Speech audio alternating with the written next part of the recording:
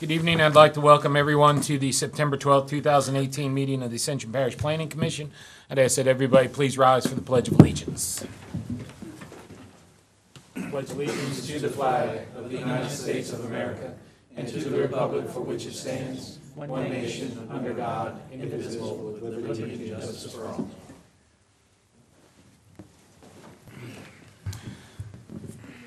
Please let the record reflect that all commissioners, with the exception of Anthony Christie, are present tonight. Can we get staff introduction, please? Stacy Webb, Secretary for Planning and Development. Cody Martin, the attorney for the Planning Commission. Jerome Fournier, Director of Planning and Development. Eric Poche, Parish Planner. Lance Brock, Zoning Official. Sean Chereau, Engineering Review Agency. Moving on to the chairman's comments, and what we have on this agenda item is a presentation by CPEX regarding the master plan, and I see Ms. Marshall in the audience. The floor is yours, ma'am.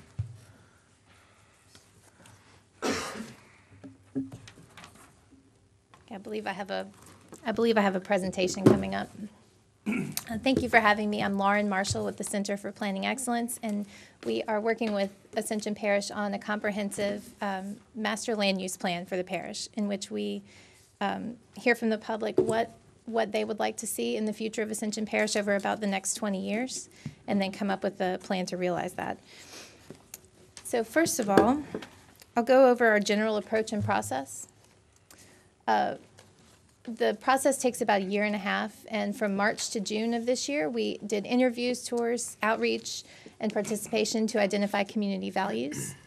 Right now, from about June of this year to December of this year, we will be defining existing conditions, evaluating alternative futures, which is what I'm here to talk to you about tonight, and developing a vision. And then next, we will develop policies and actions to achieve that vision, develop a plan and have public review of that plan, and then adopt a strategic implementation and action plan to achieve the vision and begin code implementation. And that'll happen by about the middle of 2019. So one of the big questions that that we're trying to answer is, how will Ascension Parish accommodate growth, and what kind of neighborhoods do we want and need? And to start answering that question, we had 3 workshops on June 4th, 5th, and 6th, which I believe some of you attended, and my colleague Janet Tharp has spoken to you about before.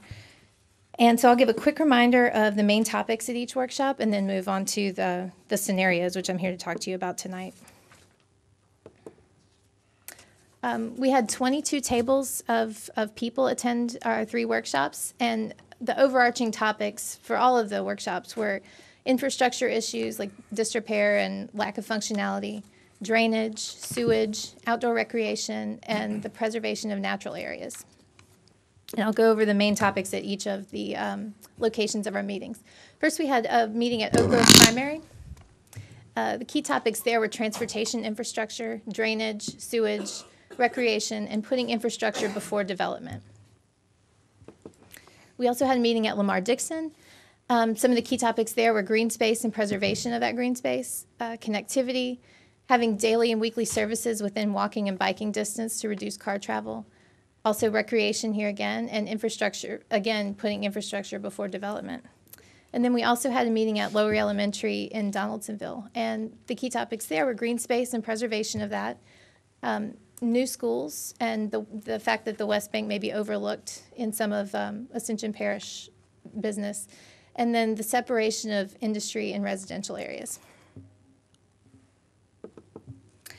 And so next I'll show a couple of the workshop maps to remind how we did the exercises at the workshop. So this is one of the tables at Lamar-Dixon, and attendees placed stickers on the maps to show where they would like to see different types of development in the future, and this is one of those tables. The key topics were preserving outdoor space, connectivity, and then having services close by. And then we also had a table like this one at Oak Grove Primary, who chose not to place any stickers, but they discussed issues like roadway improvements, having a moratorium on development, using the tax money to fix roads, and protecting trees. So we had a whole range of responses. And then we combined every single map and sticker that we received and digitized them. And through that, we're able to use computer mapping to show patterns that came out of those responses. So here is all of the stickers that were placed. And you can see the different types of development show up in different areas of the parish. And we also were able to see different categories of development. So this, for example, is where all the commercial stickers were placed. And you can see that the darker it gets, the more stickers were placed in that area. And here's where all the roads were drawn in that either need improvement or people also desired new roads in certain places. And so from the information on these maps and all the input we've gotten, we have created scenarios for the public to respond to. So the scenarios are going to illustrate the different ways the parish could develop in the future. And I'll show how we build one of those scenarios. And what I'm going to show you tonight is using hand-drawn sketches, but for the open houses that we'll have on September 26th and 27th, we'll use digital renderings. So first we start with the base map of the parish. And then we start with a key assumption. And the key assumption under this scenario is to limit the development of wetlands, and that's shown in green on this map. And next, it might be a little tough to see, but can you see the brown hatch that has appeared in the northern and middle part of the parish? That is another assumption that we might make for a scenario, and that's to protect stable areas and support infill for those. And that would involve managing congestion, improving connections to I-10, and developing supportive infrastructure for neighborhoods that already exist. And then we'd add in a way you could add open space or protect open space in the parish, and that would include enhancing and connecting to the river corridors, creating a green corridor between Gonzales and the Mississippi River, improving drainage, protecting access to nature and wetlands, and preserving rural character where it exists. Then we might layer on a transportation network. And in this scenario, the key assumptions are to improve connectivity throughout the parish to support stable neighborhoods and encourage desired development, set up opportunities to strengthen the link between the east and west banks, and improving bike and pedestrian infrastructure. And then finally, we would add land use. And that's what you can see on this slide. These are places where certain types of development could occur. For example, the light blue blobs you can see near the river are industrial. And so that is one way that the parish could develop in the future. So in this scenario, the Airline Highway would continue as a traditional commercial corridor, and then around the Darrow area would be a conservation of open space with a mixed-use node in that area. And this is one example of a scenario that we could show at the open houses for people to give their feedback on. And we will have 4 of these. And to show the impact of each scenario, we'll use indicators. And these on the screen right now are examples from another project. But indicators can show how the different scenarios could impact people's daily lives and impact the parish. So from this project, we showed future housing mix, like what each scenario would show in multifamily, senior housing, attached housing, and detached housing. You could show the walk trips per unit that might be generated from a certain development type. So this is a way for people to compare scenarios and what they would mean for their daily lives. And this is an example of the open houses we'll have on September 26th and 27th. We will present each of the 4 scenarios that we're creating to the public and ask for their feedback on each one, what they like and don't like about each one, and why. And we will use that input that we get on September 26th and 27th to create a draft vision. And then we'll bring that draft vision back to the public later in the fall and get their feedback on that too. So we really hope that you will attend and that everyone who finds out about this will attend these open houses we're having on September 26th and 27th, so we can get as much feedback as possible and know how the plan should move forward. So Wednesday, September 26th will be at Gonzales Civic Center, and these are in the evening from 5:30 to 8. And then Thursday, September 27th will be at Lower Elementary again in Donaldsonville. I believe that's it, unless anybody has any questions. I just want to just jump in and thank you very much for all the effort that you guys are doing. It's really, it's a yeoman's work, but it's got to get done. But to the public, I would say to you, this is really important for you to come and attend. We need the public's participation. The quality of the master plan that we produce, you know, it's really going to be dependent on the participation of the general public. Every one of you, you may think, I don't know anything about this, but your ideas, your thoughts, your opinions matter a great deal. And so I encourage you to please come on those days and participate. Thank you. Okay. Anything else? Well, it's great work that y'all are doing, and it's a great presentation, and I would encourage everyone to attend the open house. Thank you, Ms. Marshall, for being here tonight. Thank you very Really much. appreciate it. All right, moving on to item number 6 is the comment period for any item, any agenda item. If you're here to speak on any agenda item, you will get the opportunity to speak during the public hearing, if there is a public hearing on that. But if you want to speak on any other item that may not have a public hearing, we're going to open that up now. And seeing no takers, we will move on. All right, getting on to item number 8 is approval of denial. We actually have 2 agenda items. One is not listed on there, but item 8A is approval or denial of the minutes and written decisions of the August 8, 2018 Planning Commission meeting. Do I have a motion on that? Moved by Mr. Dumas. Second by Mr. Chasson. All in favor? Aye. Any in opposition? Hearing none, motion passes. All right, item 8B, there was an issue with regard to the May 9th, Matt, 2018. Since it's not on the agenda, we need to make a motion to Okay. amend the agenda to add it.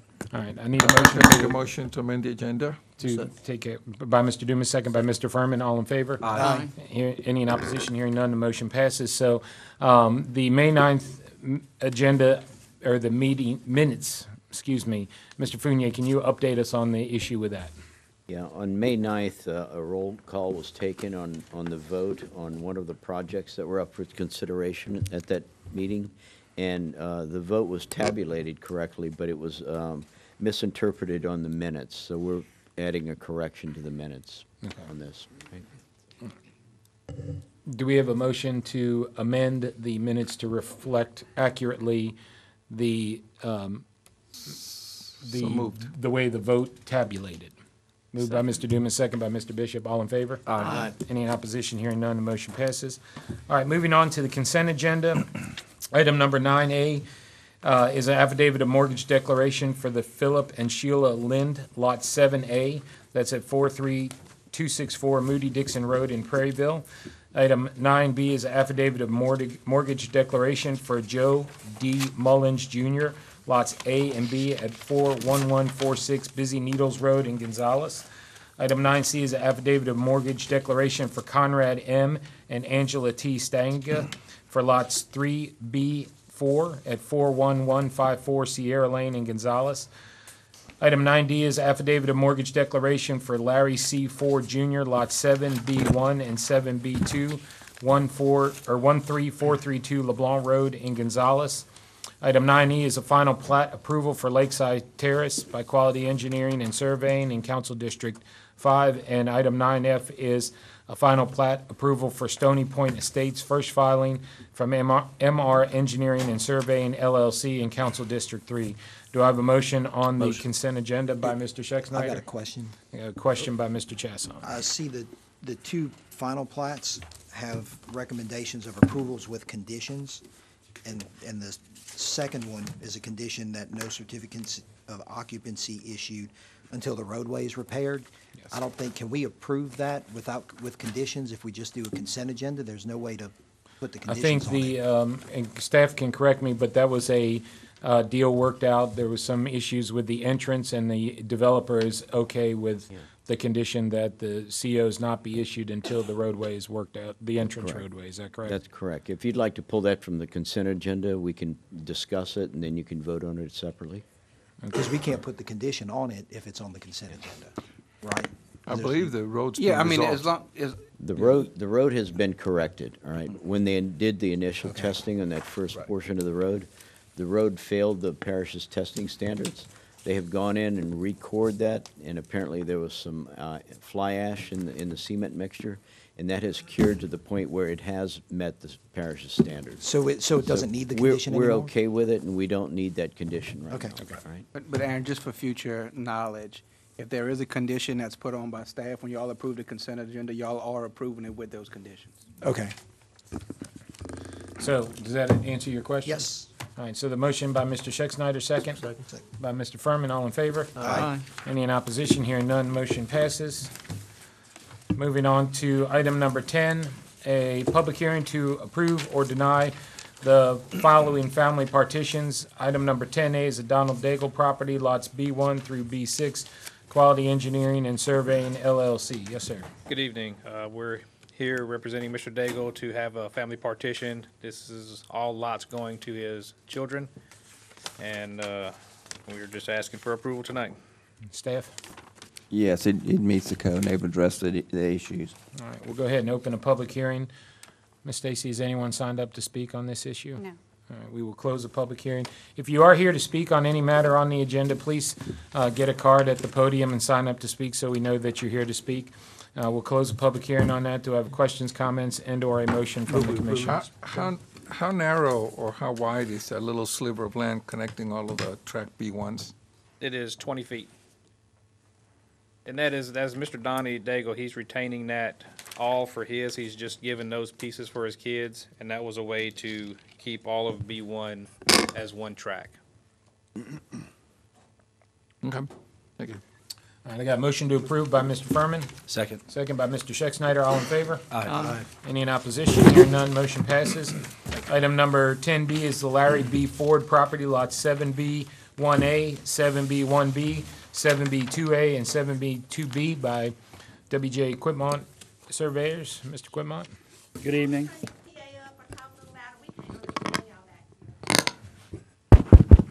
I'll try and talk in the microphone. Is that better? There's very few people who've told me they can't hear me, so I'll do my best to speak it. All right, well, I'll lean close to the microphone for y'all. Mr. Quitmont. Good evening. Clint Quitmont, representing W.J. Quitmont Surveyors, Earls and Associates.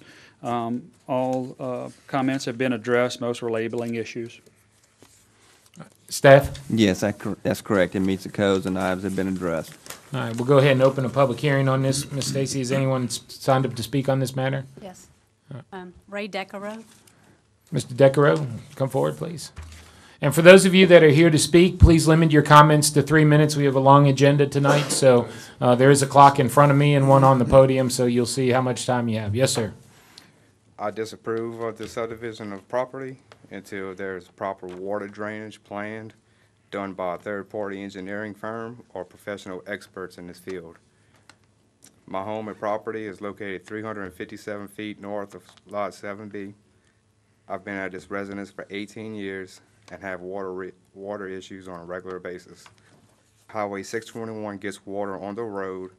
Car accidents or flooded, water stays on our land days at a time. The north end of the Long Road drains into a small ditch going east of Roddy Road, which is a natural ridge. Water does not flow uphill.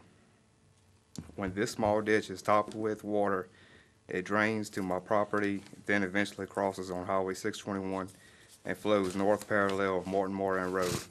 The culverts under Highway 621 are not big enough to hold the volume of water that LeBlanc Road and Lot 7B is putting on us right now before these lots are all subdivided. Lot 7B appears already have altered their land to drain into a small ditch on the south end of Ackland Burke's property and Gina Bay's property. Water does not flow uphill. When the small ditch is topped, the water flow is not equally distributed among properties but focused on a direct path for Gina Bay's property and my property. If Lot 7B was to build lots to a higher elevation, a drainage plan must be flawless. We are supposed to do, what are we supposed to do as homeowners? What is our protection against the water coming from LeBlanc Road and Lot 7B at this present time?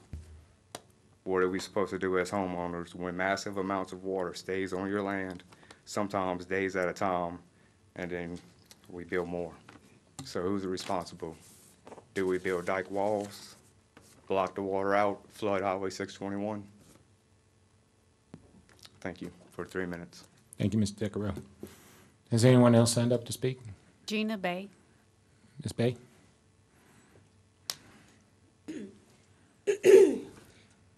My property butts up against Mr. LeBlanc's property. And as RJ was saying, Ray Joe was saying, we get the bulk of the water. I have a little over 2 acres right there, and when it rains for about 3 hours, I have no property. It's completely filled with water. I have called the parish numerous times in the 20 years that I have lived there. Their solution is to come and build a slough through the middle of my property. That's not a solution, and that's not gonna help the water that is on my property. This is my property when a 3-hour rain. This is ridiculous.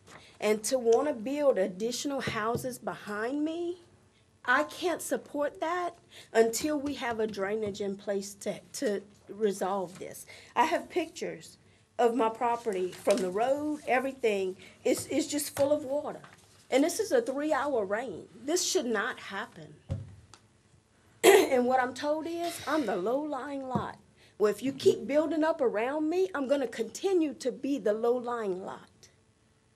I just brought in 30 loads of dirt to put a double wide so that I didn't have to walk in water when I get out of my house. That is ridiculous. I have water that sits in my yard for 3 weeks at a time when it rains this bad. You can't cut grass. You wind up having to get the tractor out and bush hog it. You know, we have a problem, and it needs to be resolved before we build anything else behind us. Thank you. Thank you, ma'am. Joyce Fontenot.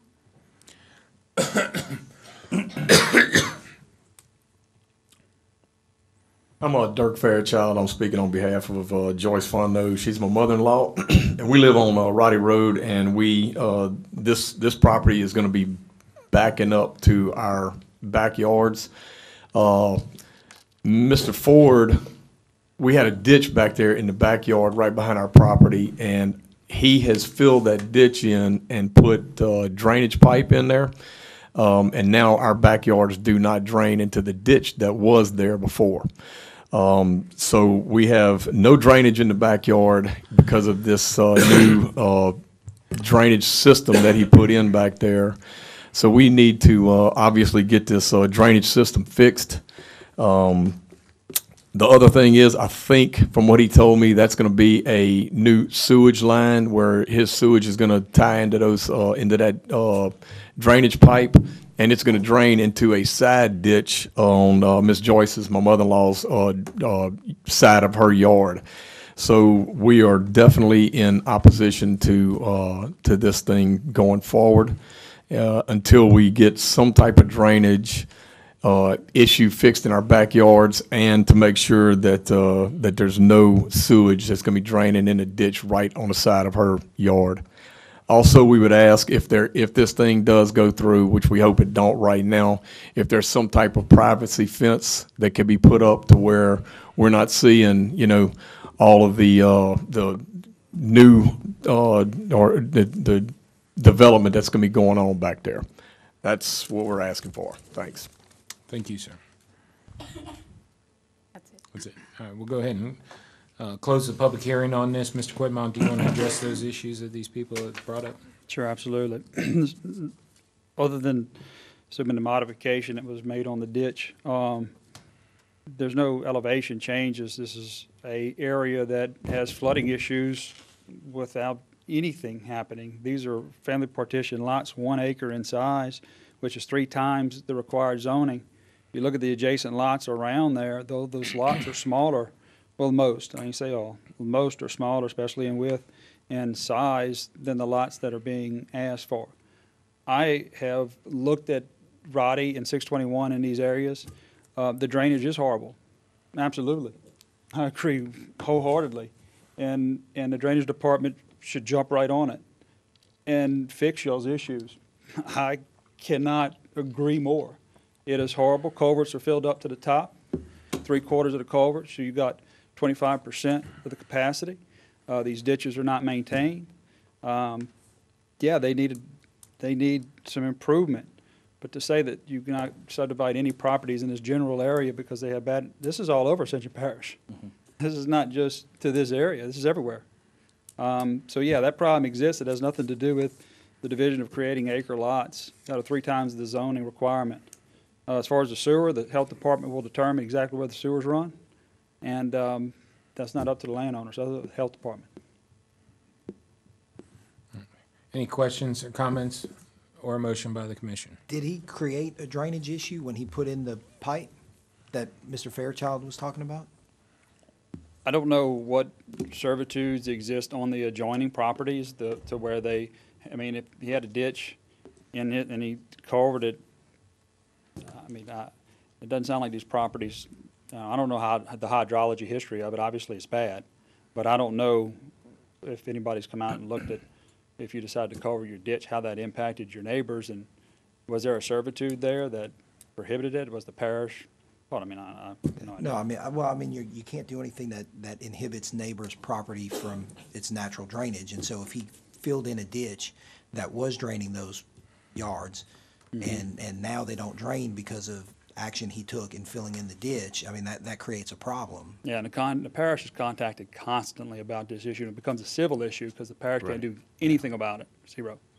And so this is a civil issue. If he's causing damage to his neighbors can file suit, and they can seek damages, if that's the case. But ultimately, that doesn't affect the whether or not we can subdivide this. No, it does not. Okay.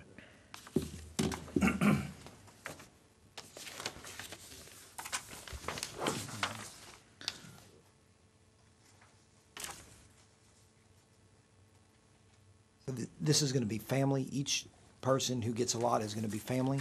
That's correct. And based on the size, can they bring in fill on these lots as it exists under the current, where it exists now? Just as much fill as any adjacent lot.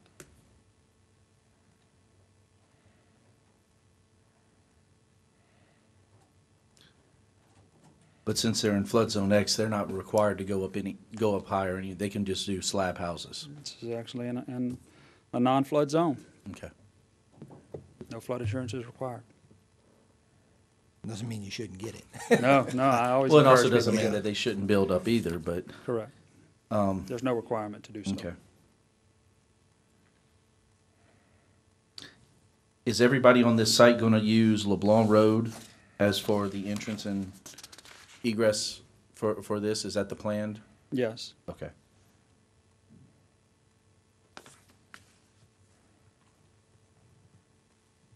We're looking at open ditch. So like how is 7, maybe I'm not seeing it, how is 7A1 and 7B2B going to access the road? That's what I'm What am I wondering. missing? How are 7A1 and 7B2B going to access the road? What Do am you I see not- There's a the 40% servitude of passage? Okay. Okay.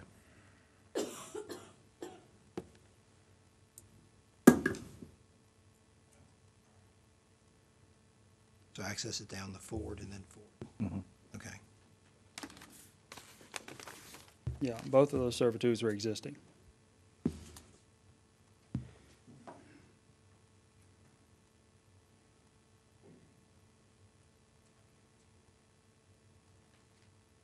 You have a motion? Or does anyone have a motion or any other comments?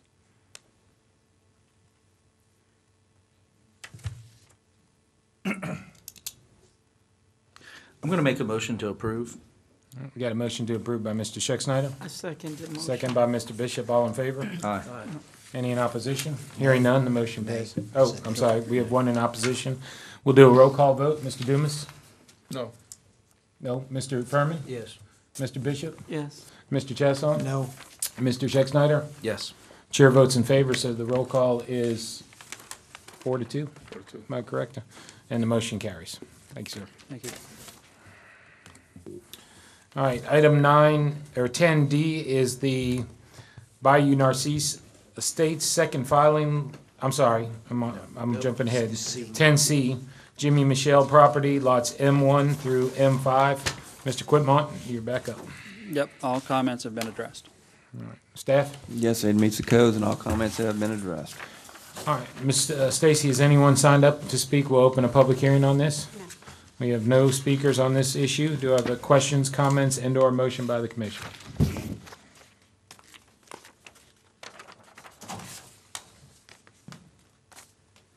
Move to approve by Mr. Dumas. Second. Second by Mr. Schexnayder. All in favor? Aye. Any in opposition? Hearing none, motion passes. Now we'll go to item 10D, Bayou Thank you. Narcisse Estates. Second filing, lots 11D1, 11D1A and 11D1B, McGlynn Taylor, Inc. Ellen Jackson with McLean Taylor Incorporated, asking for your approval. Staff? Yes, it meets the code and all comments have been addressed. All right, we'll go ahead and open a public hearing on this. Ms. Stacy, has anyone signed up to speak? We have no speakers. We'll close the public hearing. Questions, comments, and/or motion? Move to approve? Motion to approve by Mr. Dumas. Second. Second by Mr. Chasson. All in favor? Aye. Aye. Any in opposition? Hearing none, the motion passes.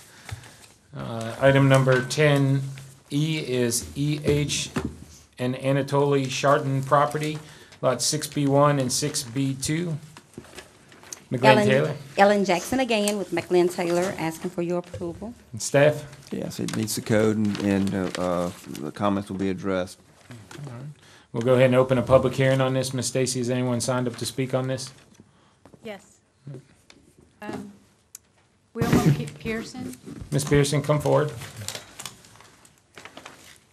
Yes, ma'am. My name is Wilma Pearson. I live on Buxton Road. As y'all know, we've had a lot of flooding on Buxton Road. Anyhow, before I get started, I want to ask a question, because this Sharton, they have property that runs in back of the houses on Buxton Road. But in reading this, at the bottom, I'm a little confused because it talks about Highway 933. And do I need to know anything about that? Mr. Chairman, I'd like to answer that if I can. Yes, please do. That was an error. The property was noticed properly with the proper designation and advertised in the newspaper. There was an error as far as the location, but the remainder of the notice is for the correct property. Okay. Well, the reason I'm here, I've lived there and we've had a lot of water, we've had a lot of flooding. Whenever it rains, the yards, the ditches, everything fills up really fast. And we've been there 18 years, and that's, a lot of the neighbors have been there much longer. And they've always said that land that runs behind our property is wetland. And I've always thought with wetland, you don't build anything. And everybody has said it's wetland. But I don't know when they changed it. If they did, I wasn't aware of it. But if you start building to put in homes, then that means they're going to have to bring in a lot of dirt and build it up. And if they build it up, then the water will be displaced and it will run onto, the property that's there. And if they keep, I don't understand. Hey, bear with me, I'm 88. This is new to me to be doing this. But Well, you're doing fantastic. well, thank you. But if they build it up, the water's going to go somewhere else, and I'm right behind it. And goodness knows, we have water there quite often. So what I'm wondering is, what assurance have you put into place that the displaced water will not come out into my yard and the other neighbors' yards? I mean, I'm sure you would have to do Staff something. can answer that. Mr. Fournier? Do you have something? And we can stop the clock up for her. Go ahead Right. while we're answering this question. I'd like to say right now that under the family petition measure, we're only dividing property. We're not developing it at this point. There's no plan to actually put a house there. Eventually, there very likely will. Any type of development that occurs on the property will have to meet our drainage requirements. And if there is fill that's placed on the property, it has to be displaced, according to our drainage ordinance, right? So any type of development that will occur on it, whether it's a house or other type of building, very likely it will be a house. That house will, if it's built on fill, that fill will have to be mitigated. So, I don't understand all of that, and I'm What he's saying is if But- the law requires them to take care to make sure that they're not letting more water off that property than what is currently comes off in its natural state, if they decide to build on it. if they divide the land up, then they're going to build on it, you know, I mean. But they have to go through the permitting process with the Will parish there to be get other hearings that we could come and, what I wanted to find out is what engineering company is looking this over to make sure that the water will not run off? I'm sure some engineering company will have to take care of That's this. that gentleman sitting in the blue shirt right there. They're the engineering review agency for the parish. Our engineering review agency is here, but anytime someone submits a development plan, and they're gonna be developing a house or something else on that lot, they will have to present a set of plans to the parish. We review those plans to make sure that they meet with our requirements. Well, is it logical that they're going to go ahead and divide this and sell lots and not be permitted to build houses on it? No, ma'am, it wouldn't be. It wouldn't be logical, would it? Right, No. that's true, yeah. Well, I am hoping that before all of this goes all the way through, I'm a believer in engineers, and I think if you get with the Louisiana professional engineers that all work under, they all have a number, they're all professional. They're licensed, that's the word I was trying. I would like for somebody like that with plenty of knowledge. I'm not saying y'all don't have knowledge, don't get me wrong. But if you get somebody that really, really knows what's going on, I think it would be much better for the people that's lived there all this time. I mean, we've had sand brought to our houses time and time and time again. And of course, we needed it real bad 2 years ago and one other time. So I just really don't want to see water me have to move out again because my house is flooding again. And I'm just making a complaint for that reason. Yes, ma'am. Yes, ma'am. Okay. Thank you. Anything else I need to say or do? Can I ask you a question? Okay. Thank you, sir. Excuse me, ma'am. Have you actually seen the map that's being proposed, No, the I division? haven't. All I know is I got this in the mail, and 2 or 3 of the people that live out there, they said, well, they're going to build a subdivision. Well, so no, far, it's not a I'm the only subdivision. one That's that. It's not a subdivision. This isn't a subdivision, it's a family partition into 2 lots that the owner wants to donate one to a family member and keep one for himself. That's why I asked. I think if you get maybe after the meeting or something, or if now we put it up on the screen so you can see what they're actually doing, because my guess is it's a fairly large piece of land, so you're probably thinking they're going to put a lot of I've always houses. been told it's but- narrow, Right. that, but it goes a long distance. But all they're doing is splitting it up into 2 pieces, so it's not a They couldn't put 30 houses, but they could put 2. Dale, come look at this. Right. This is my neighbor too. Because this, let me show you this, how it goes already. This is the property as it exists right now. And pronounced basically what they're Shawtown. gonna do is, But they're when gonna it create was, one additional it used to lot. be a They're gonna create silkworm one home place site where right they here. had That's all they're silkworms doing. in it. In the Silk front. dog. Oh, really? Right up against New Rebel. It's right across That's all from my they're house. gonna do. It's just one. Okay. No, Well, where that trailer, it's right there. that's where it It was is. just train churches over here. Then they will not be. They're not gonna do the whole thing. They're not gonna do the whole, well, you see, I live at the far end, and Yeah. that's where the water comes. Yeah, oh, yeah. Yeah. Y'all all know where the water It's comes just Okay. one. That's it, though. Thank you, I Thank you, ma'am. appreciate it. Thank you for Thank you. coming up. Ms. Stacy, is anyone else signed up to speak? Dale Bowman. Mr. Bovin? Dale Bovin? Did he leave? Going once, going twice? Anyone else, Ms. Stacy? No. All right, we'll go ahead and close the public hearing. Any questions, comments? Ms. Jackson, would you like to address any of those issues? And/or a motion by the commission? Move to approve. Motion to Second. approve by Mr. Dumas, second by Mr. Schexnayder. All in favor? Aye. Any in opposition? Hearing none, the motion passes. Finally, on item agenda 10 is the Alfred Wayne Moore property, lots F1 through F9 and lot F10. McGlynn Taylor, Ms. Jackson. Ellen Jackson again with McLean Taylor Incorporated, asking for your approval. Staff? Yes, the project meets the code, and comments have been addressed. All right, we'll go ahead and open a public hearing on this issue. Ms. Stacy, has anyone signed up to speak? We'll close the public hearing. Questions, comments, and/or motion by the commission? Move to approve. Moved to approve by Mr. Furman, second by Mr. Dumas. All in favor? Aye. Any in opposition? Hearing none, motion passes.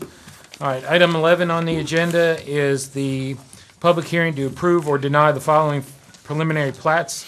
Item 10A is the Highland Trace subdivision. Ms. Jackson with McGlynn Taylor, are you up on this one? McGlynn Taylor, oh. Yep. We have someone else.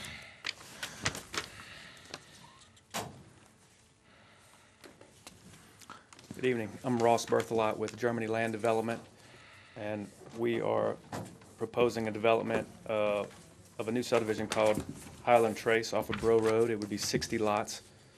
We've met with the planning staff, and we believe we've fulfilled all the criteria, and so we're asking for your approval. If you have any questions, I have my traffic and my drainage engineer here to help answer them. Staff? Yes, comments have been addressed. If you have anything specifically with regards to drainage or traffic, the Chauncey Road Engineering Review Agency can answer those questions. We'll go ahead and open a public hearing on this, Ms. Stacy. Jeff Pettit. Mr. Pettit.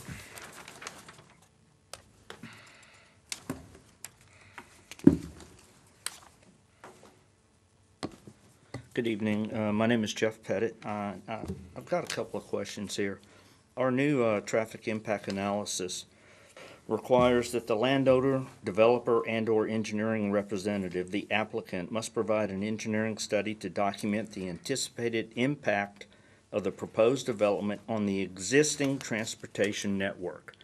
Now, see in the traffic study that was in the packet on the Parish's website that roundabouts were included in there to bring the intersections in the traffic study up to a level D or above. And I've got to point out, I'm sure everybody knows, the roundabouts have not been built. And my point being, we've all seen projects that have been planned and even funded. We've seen projects modified, projects delayed, and projects canceled.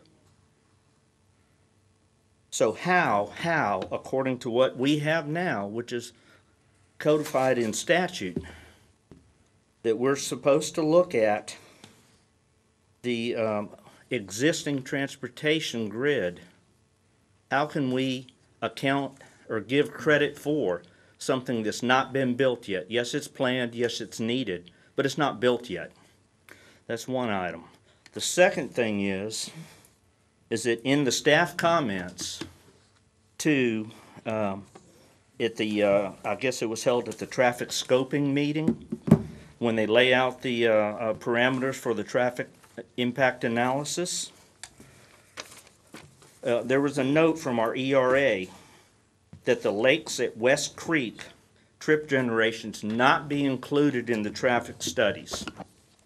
But if you look at our ordinance, and it states under what's required at traffic scoping meetings, it says incorporation of trips for other proposed developments within the study area must be included.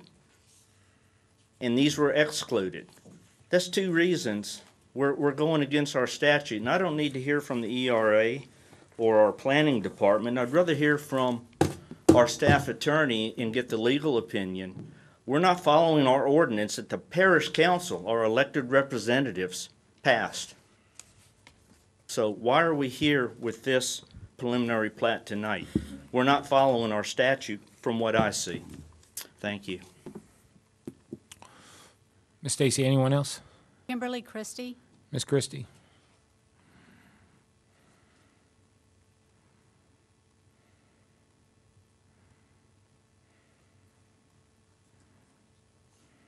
Hello, my name is Kim Christie. I live in Prairieville, District 7.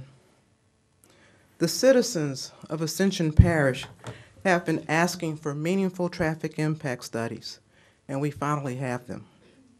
My understanding is anything below a D cannot be approved. However, the administration has made a statement that the preliminary plat meets all requirements according to the Land Development Code when it does not.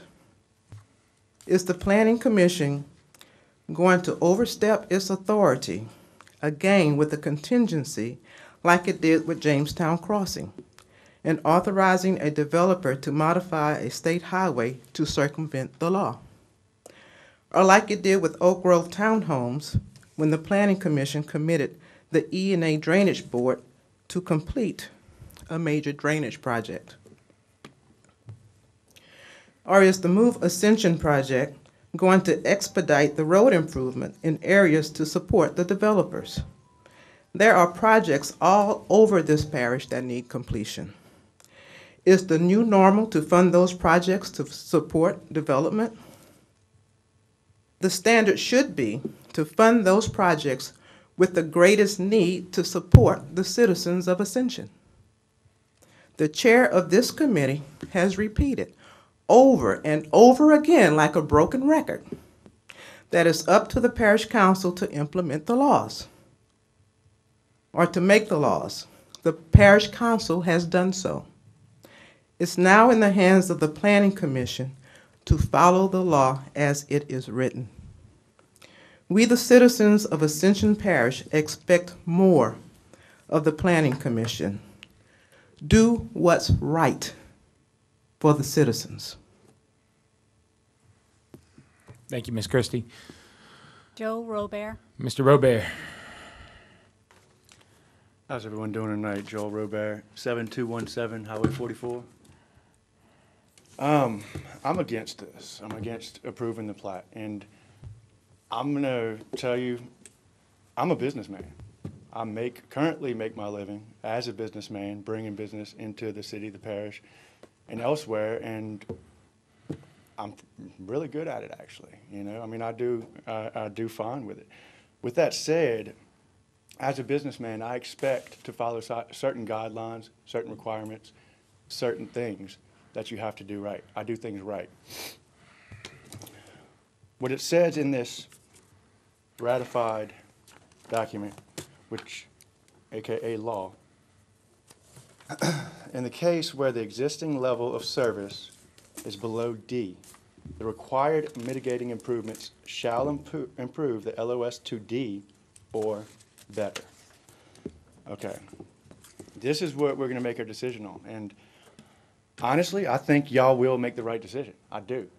I mean, I have 100% faith in you because it's right here. It's spelled out in front of us. Am I saying we don't want this development? I'm not saying that. I'm saying I want this development to meet the guidelines. Why do we have this? We ratified this, or it says on here revised May 21st, 2018. These are the first subdivisions that have been reviewed and up for a meeting since then. Okay, the reason that we did this, I believe we all know, the reason we did this is because developers have been taking advantage of our parish for a long time. A commodity. Commodities, they work. You have a high commodity, you're going to make money. Your property values are high. Low commodity, the same thing. It's the difference between a commodity and a necessity. A commodity is what we are right now, a very hot commodity in Louisiana. Very much so. You can talk to any realtors. You can talk to anyone in the industry. That's because of our location. It's because of the Mississippi River, I-10, many, many reasons. People want to build here. Property value is some of the highest in the state here. That will not continue if we can't provide proper infrastructure for our community. Y'all's job, you're here to represent us as a people. And my job as a people is to hold y'all responsible and accountable for the decisions you make. And take the side of the people, of the parish. If y'all ratify this, or if y'all actually pass this or approve this, why did we even put this into law? The first one we're gonna I don't know, it just compromised the first one. It wouldn't make sense. So I guess thank y'all for listening to me, and thank y'all for voting the right way and denying this right now, because they clearly do not meet the standards. And whether they're going to do a roundabout in the future, they're going to do a red light in the future, that's great. But it clearly says that these standards have to be met beforehand, which it should be, because as a citizen, it should be outrageous, and it's not because I live here and I know how it is, but it should be outrageous that this intersection is an F, number one. That should just be ridiculous, because it is. We should have an improved way of life over here with all the economy, all the property value, all the want to come here. But on top of that, now we want to develop on top of it. Why? It's not good enough right now for the current residents. So we don't approve something and make it worse. Joel Robert, like I said, and I'm here tonight to thank y'all for doing the right thing. Thank you, Mr. Robert. That's it? All right, we'll go ahead and close the public hearing on this. Yes. I'd like to call up our traffic engineer, Ellen, at Neil Schaefer, if she would, just to come kind of help address some of these concerns. They're all three about traffic. But I'd also like to just ask Eric and Sean, have we not complied with all of the new traffic study requirements? I know I had to spend twice as much as I used to spend on the traffic study. And we had to write it twice because we got caught in between this transition between the old study and the new study. And also what some of the constituents, fail to realize is that we're now requiring, $2,500 a lot on up for traffic impact fees to help situations, that are currently underserved with traffic. But I don't want to speak, over my head, so I'd like to have Ellen come up, and then if you would, can you let us know if we've circumvented anything? Thank you.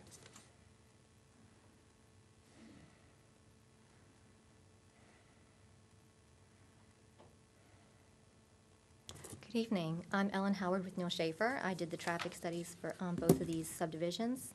In regards to, let's see which comment. The comment that other subdivisions were not included in the studies. It was actually for the lakes at West Creek, comment number 3.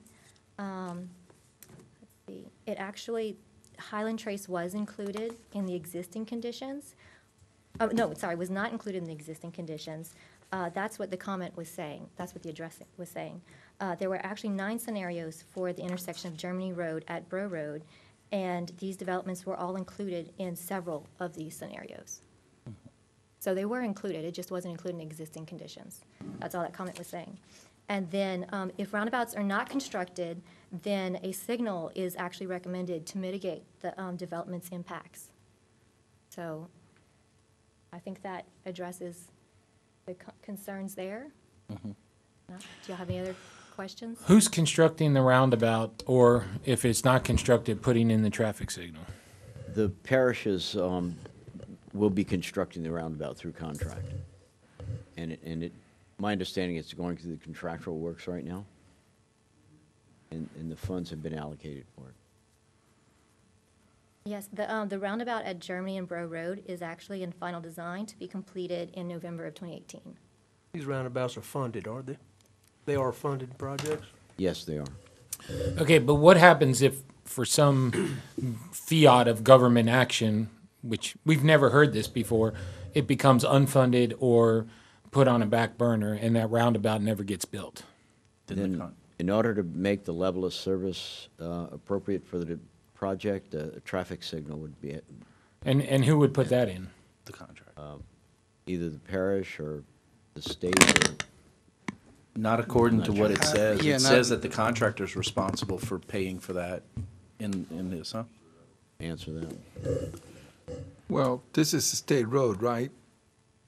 Germany, no, it shouldn't be. No, not right there. This is a parish road. What about Causey Road, LA 929? Bro. It's Bro, so it should be parish. Okay, so if they're all parish road, it's up to the parish to put a traffic light? So no permit from the state to a traffic light there? Yes, you'll need a permit from DOTD to put a signal or modified intersection unless it is their intersection. Okay. And under the new policy, they can't issue any occupancy permits until either the roundabout is built or they install the light at their cost under the policy, correct?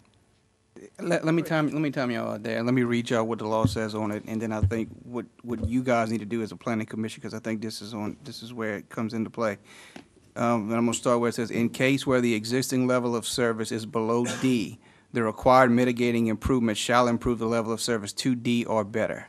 And then it goes on to list the different kind of contingencies that you can require to reduce the traffic-related impacts, and there's a whole listing of them. So I think it's on you as the planning commission to put those contingencies in place if it doesn't meet the requirements. I don't know how to interpret this. I will defer to Sean. Well, but under that, under the list, it says applicants will be responsible for the cost and implementation of identified improvements to mitigate the traffic Yeah, impact of correct. their I said, development. what I'm telling you is I think it's you guys' responsibility to put those conditions All right, right now. so I want to make sure that I'm understanding what you're saying correctly, Cody, because we were just criticized for putting contingents to improve roadways up to standard before any construction could begin on this. So the law allows us to put contingencies to make the traffic mitigation up to code before any construction begins or the certificate of occupancy CO. is ordered. If you're talking about Jamestown, that's a different issue. That wasn't. I know, but I'm asking about the contingencies specifically on this. And I get that that's a Well, look, different issue. I'll go on further to read it. It does say an applicant in coordination with DPD or their designee may modify the development proposal to reduce traffic-related impacts. Modifications to applications for projects may include, but shall not be limited to, dedication of additional right-of-way, rerouting of traffic at proposed access points, traffic signal timing or phasing adjustments, restriping or reconfiguration of an intersection, construction of additional lanes, installation of a roundabout, installation of a signal, providing funding for infrastructure improvements, any other recommendations by the DPD upon review. Applicants will be responsible for the cost and implementation of identified improvements to mitigate the traffic of their proposed development unless funding can be provided through a grant mechanism. Is the initiative through the parish a grant initiative? No. I'm not sure the funding source on the roundabout. It's Move Ascension. Move Ascension, right. So, Matt, it then goes on to say, if any traffic mitigation is part of an approved traffic impact analysis, all approved traffic improvements must be implemented prior to the issuance of an occupancy permit. correct. Okay. So even though he can construct, nobody's going to be living there impacting traffic until these improvements are made. Is that correct? That's correct. But you guys got to identify what improvements are necessary.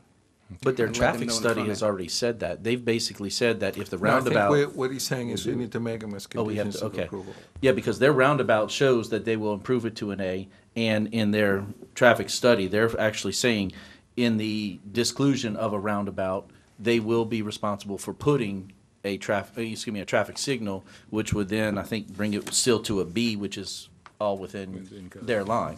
I just So- want to make sure, because this is the first time we're dealing with this Right.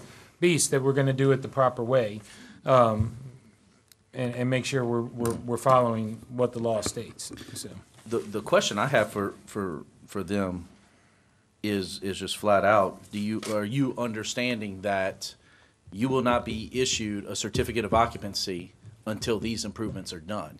Because that's gonna hold up everything for you. You're not gonna make a dime, and you're gonna put all this stuff in there.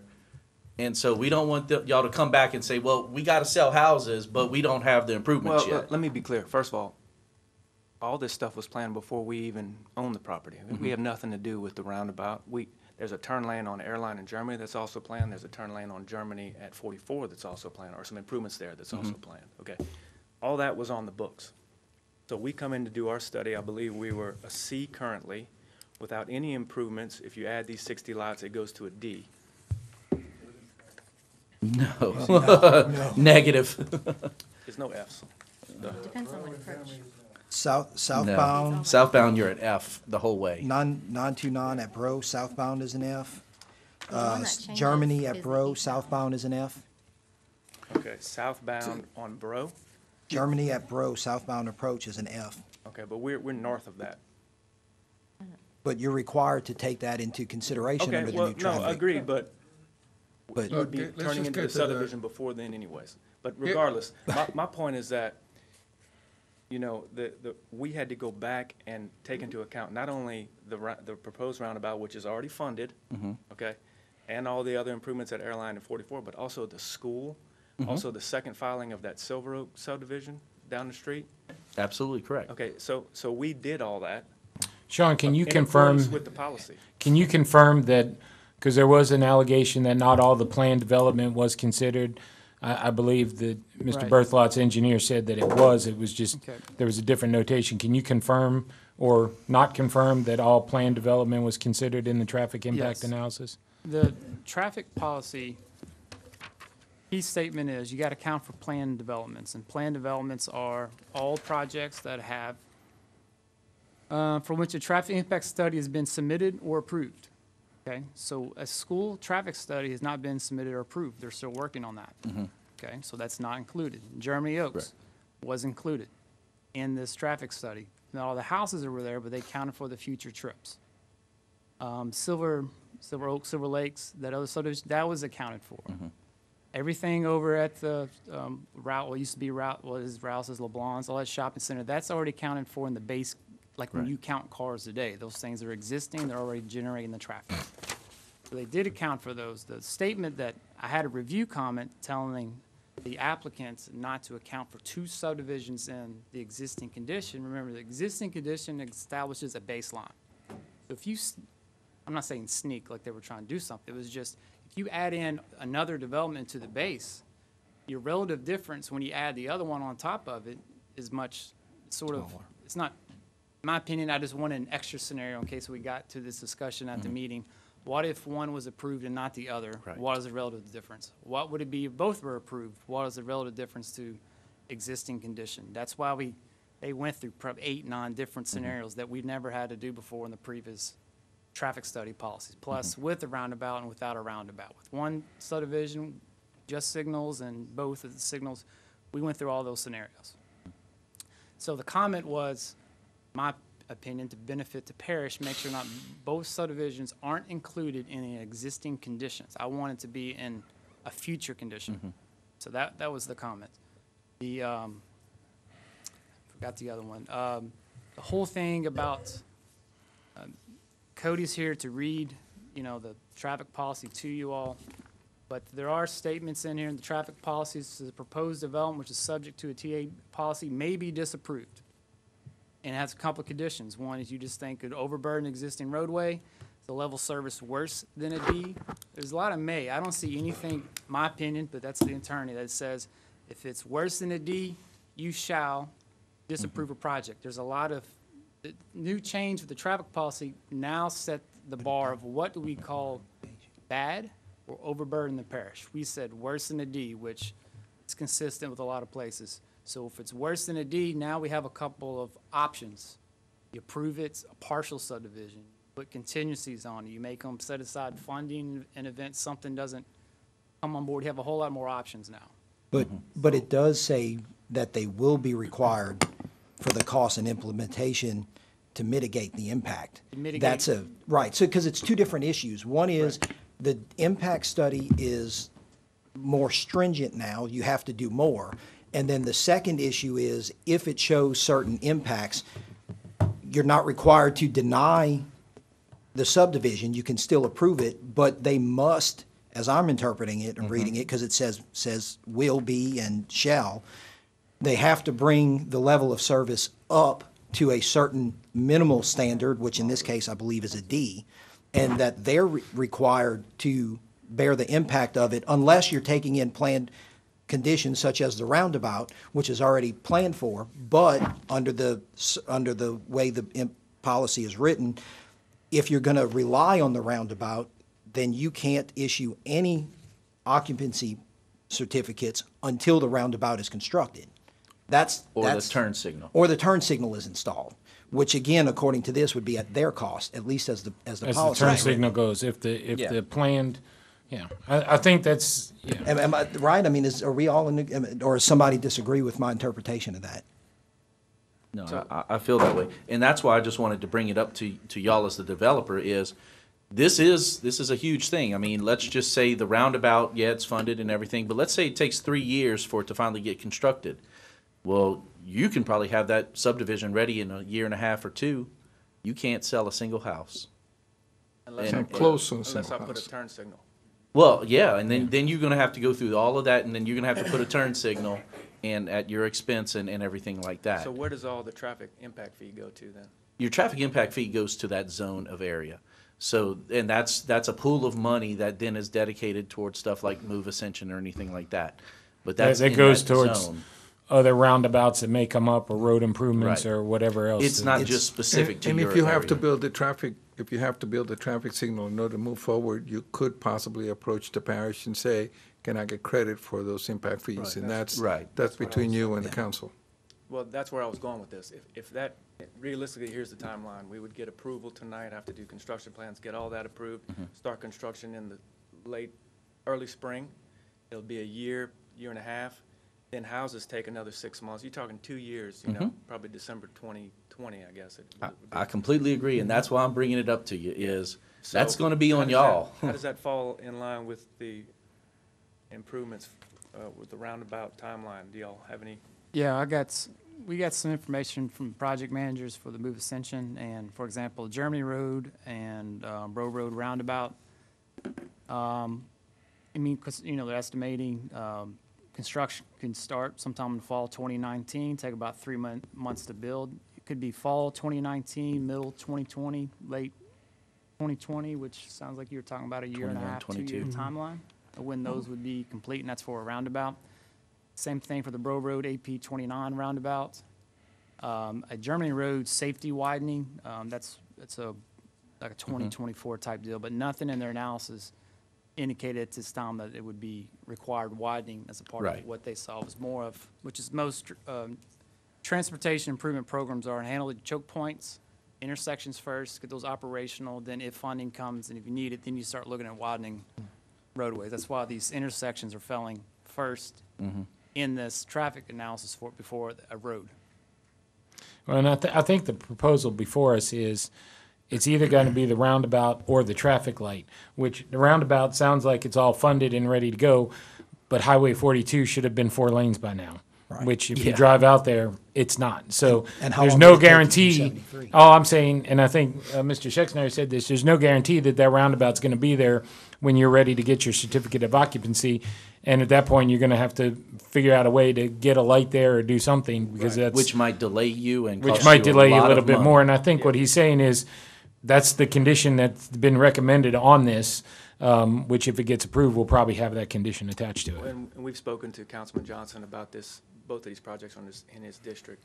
And so I have a comfortable relationship with him too, that I feel like we would be able to work something out. I don't mind that being a contingency. I mean, you got to do what you got to do, but all signs point to the roundabout being funded and being completed around that time that the first homes would be delivered. Right, I just want to point out, based on the analysis, the roundabout is a much more, I would say, more than just offsets their development. It's built for a whole lot more growth. You can see some of these, I was looking at the seconds and delay versus an AM peak hour with a roundabout versus a signal. The delays, like for example, West Brown approach with the signals, 13 seconds, which is a B, but with a roundabout, it's an A. So I think their analysis is more of what's needed to mitigate their impacts, which I think is one of the key parts of the study, and that was a signal.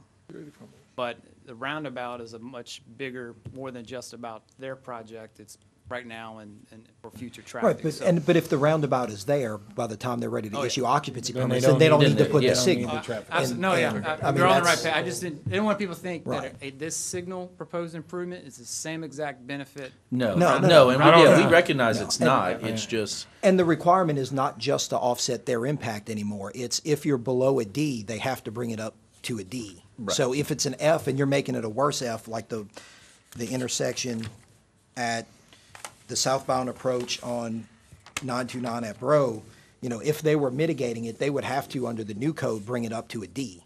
You know, they don't have to go all the way to the A like the roundabout does, but they at least have to bring it to a D. That's what the the requirement. right. It's.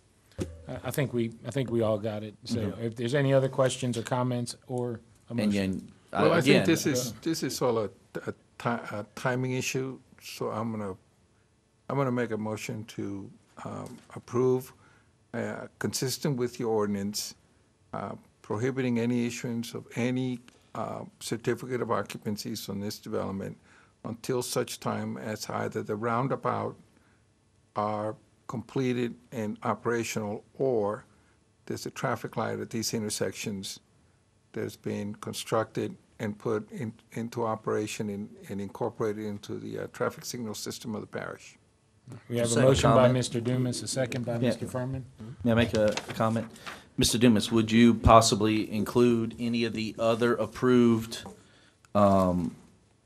modifications that they listed on our ordinance? Because it's, it does say stuff like the additional lanes. I mean, so anything else that would include that to get it up to the proper level of service? But those are the two that are applied to this project. There's no widening that's required according to this CSRS. Okay. So, pick the ones that apply.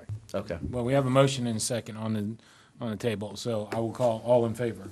Aye. Any in opposition? Hearing none, the motion passes as stated. Thank y'all. All right, item number 11B is Lake at West Creek, McLean Taylor. Mr. Berthelot, this is you again? Yes, this is a second tract of land that we purchased from the same heirs. So we're bringing them to you at the same time. But this is a proposed subdivision on Germany Road. It's 105 lots. It would tie into High Creek Avenue, which is a road in the existing West Creek Estates subdivision to the east of this property. A lot of the traffic discussion we just had will apply to this subdivision as well. It's not that far down the street from the previous one that was approved. And I believe we have a staff recommendation to approve. If you have any questions, again, I'm here along with my engineers to answer. Staff? Yes, it meets the code. All comments have been addressed. If you have any specific questions about traffic and drainage, you can address them to the ERA.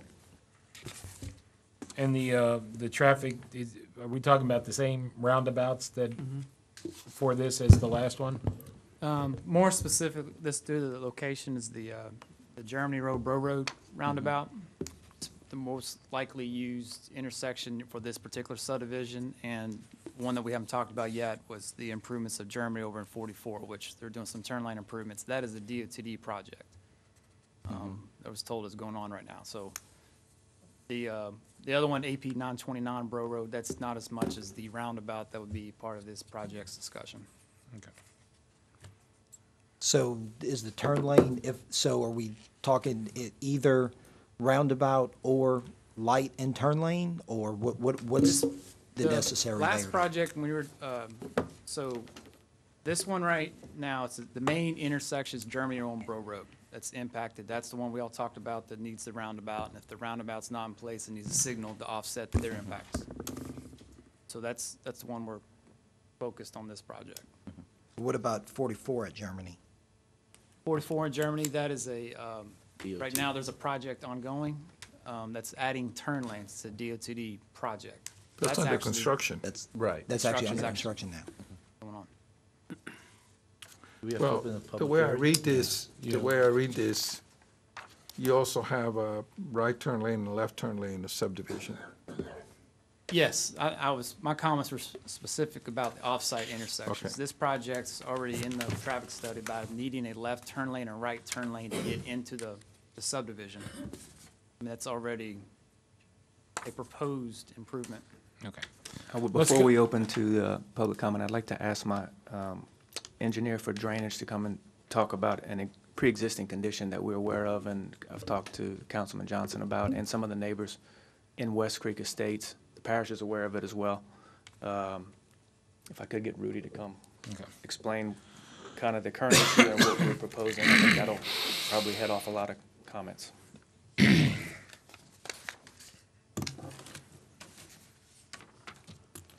Good evening. My name is Rudy Suncombe with McLennan Taylor. We performed the drainage impact study. The site is an existing 35-acre site, and the majority of it drains to Black Bayou.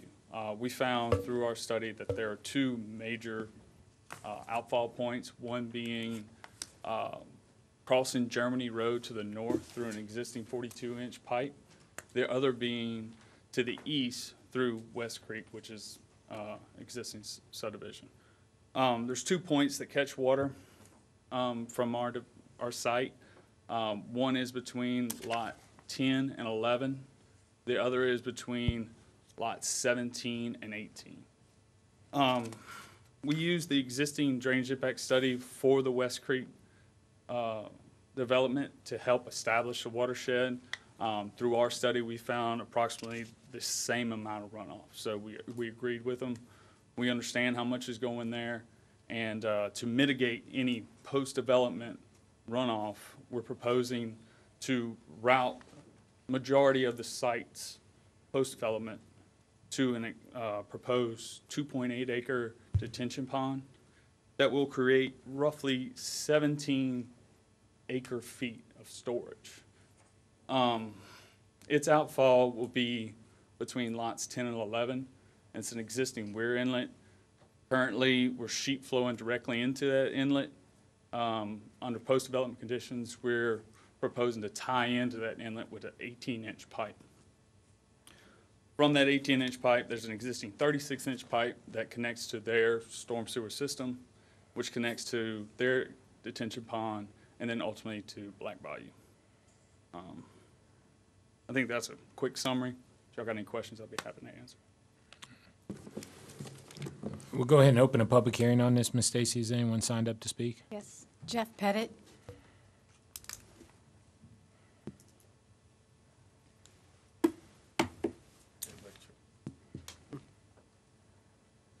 Good evening. The same issues apply here that applied to Highland Trace. I just think that as a parish with the traffic nightmares that we're facing, that we need to see infrastructure-driven growth. And let's put the infrastructure in before we put another rooftop in. Once that's done, then come and build away according to code. I've got one question about the previous one, though. I've been racking my brain in the back of the room. I can't think of another road that's parish maintained that has a traffic light on it in the unincorporated part of the parish. So I hope that that's not a serious consideration, although it would help.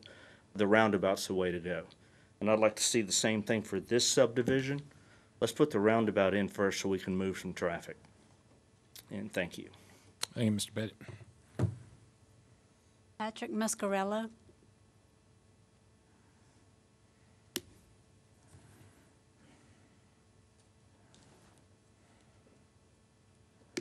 Good evening. I'm Patrick Muscarella. I am the HOA president for West Creek Estates, and I'm here on behalf of our neighborhood. We've got a number of concerns with this development. Obviously, the traffic, biggest thing, okay? And no disrespect to our engineers here in the room, but the residents that live on that street get to study the drainage and the traffic every day. All the amount of time that we sit at the lights, at the stop signs, we can study everything until we're blue in the face. But actually putting something in place that's going to alleviate the problems that we have before we go adding to that. You know, we've got several other developments that are already on Germany Road. The apartments down at the end, the new subdivisions. We've not seen that traffic yet. And even though I know you say that that's accounted in into the study, you know, we've not seen that. So it's very frustrating day in and day out to have to fight with that traffic. The drainage. When our subdivision was put in over 10 years ago, that drainage study was done with that 35 acres being wooded land. If we go and take that and change that and turn that into asphalt, pavement, and lots, the runoff is going to change. Our neighborhood has the two outfalls into our pond, And unfortunately, that's not sufficient for our lots, for our neighborhood. When we get a heavy rain event, I know the back of my yard, I end up with several inches of water that goes up on the fence. So proposing to add more water into our drainage is a bad idea. I know I'm short on time. The other thing that we do not want to have, a lot of the residents moved into that neighborhood because it has no outlet. It's a nice, quiet neighborhood. Adding that connecting street into the back is going to increase the traffic in our neighborhood. We didn't sign up for that. We moved in there because of how that neighborhood was put up and how it was constructed. We do not want to see additional traffic come through there. And the way this new neighborhood is laid out, there will definitely be additional traffic that will shortcut through our neighborhood to get out to Germany Road. So I just want to close and say, I would really like to see us make some actual improvements to things rather than talk about things and things being funded. I lived on Black Bayou Road for almost 20 years, and that turn lane and all the improvements to that intersection were proposed and funded for a long time, and it took forever for that to get through. Same thing with this roundabout. We can have all the money in the world, but if it's not actually done, we're right where we are today. So I'll wrap it up. We do not want to see this go through in the way that it is. We'd like to see those changes addressed. Thank you, sir.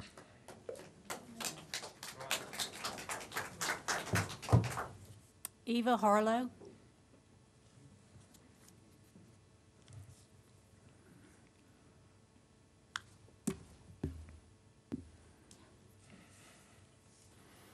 Hello, my name is Eva Harlow, and I just want to reiterate what he said. I'm in that subdivision, and traveling on Germany Road, unless you travel when people are not getting off from work or coming home or going to school, we're about to have a school up the street. We're about to have 14 apartments being built up the street by Germany Oaks or whatever, but it's too much for us. You can't get out of the subdivision. A lot of people complain. To get here for a 6 o'clock meeting, we missed 3 lights right there at Germany Road and 44. It's just too much. What are you going to do to help us? We built our home there because it was a small community. And I'd like it to stay that way. Thank you. Thank you, ma'am. Lewis Harlow. Okay. Catherine Page.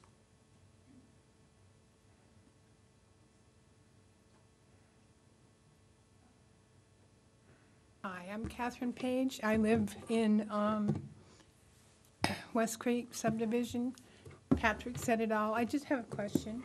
What is going to be the value of the homes that you build?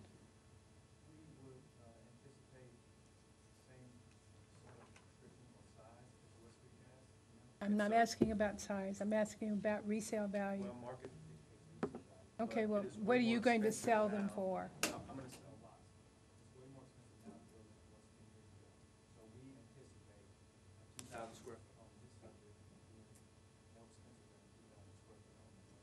So you're not going to build it, you're not building houses?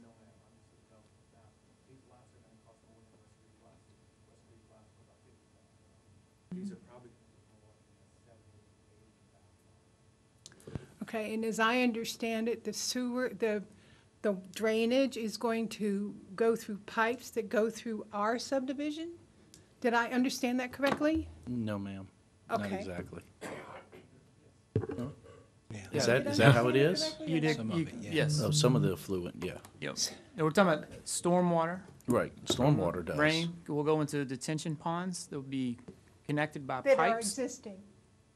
that will connect to existing pipes in the lakes, the West Okay, Creek so Estates. you're going to build Yes, a ma'am. pond, and then that water is going to go through existing pipes and into Black Bayou?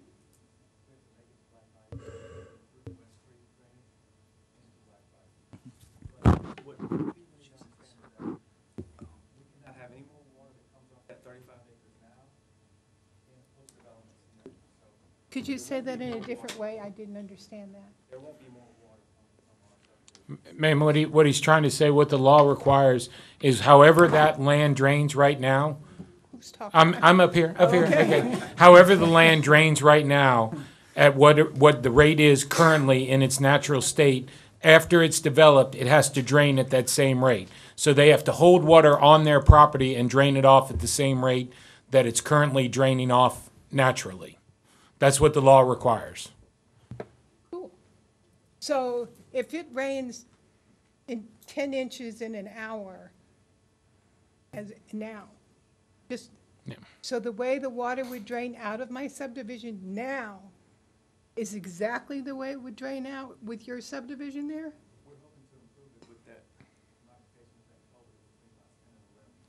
Yeah, they have to drain it at the same rate. Or If better. they can make it better, that's What- great. Now, where is this culvert gonna drain into? Okay, so it'll make it fuller than it, It's not gonna, they have to hold that water on their property. On the current property, they have to hold it and drain it off at the same rate. So it's not gonna be increasing the flow that comes off that property now. That's what the law requires. That's why, Mr. Sherrow's here to make sure that that drainage study that they propose is doing exactly what the law requires them to okay, I do. just have one more question. Did I understand you're gonna put in a turn lane into your subdivision? Yeah, which will help some of the concerns about Right. trying to get in and out. Y'all can use that turn lane if we stay connected. The parish requires connectivity. We don't care if we have connectivity, if we don't or not. No, I'm not talking about that. I'm talking about the turning lane on Germany. To our entrance. That's what I, thank you. Thank you, ma'am. Brooks Page is against, but he does not want to speak. Okay. We will note the opposition by Mr. Page. Kimberly Christie.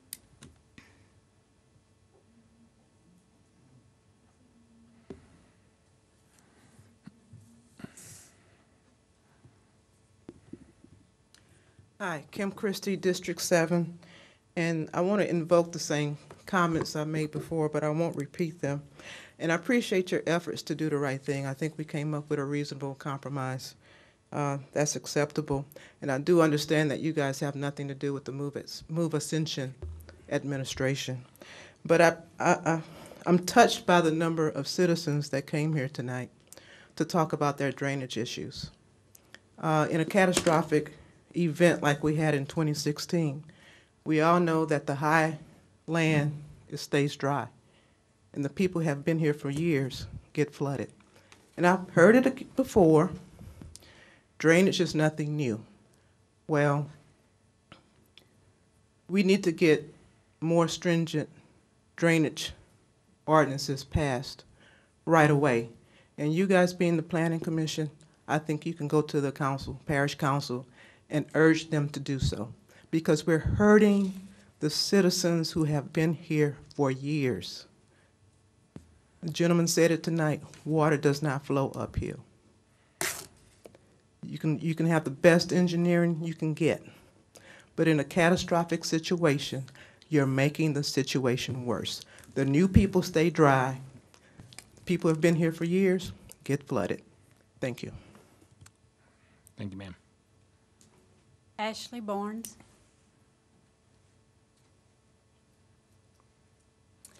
So I live in West Creek on Lot 20, where they plan on extending my road into the new subdivision. And my concern is because as it sits now, my backyard floods. The woods past my lot holds water all the time. So when they clear that out, where's all that water gonna go? Because Black Bayou, as y'all recall, when the storm came through, just a few more feet up, it would have flooded our subdivision. So that's my concern. And right now, our subdivision, when it rains, it holds water everywhere. We also have Prairieville High School coming up. We have a primary school coming up. We have the apartments. We have two other subdivisions coming up, so where is all this traffic gonna go?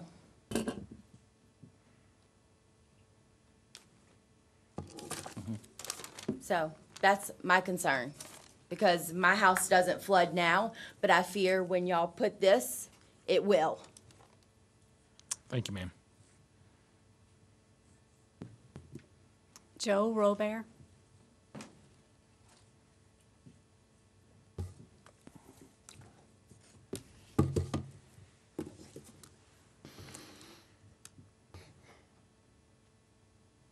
We really have got to start listening to the people. We do, because the people are watching now. And this is not okay. I mean, you're accountable right here. This is your chance to have this happen correctly, to do it right, to meet the guidelines. We're not doing that. I mean,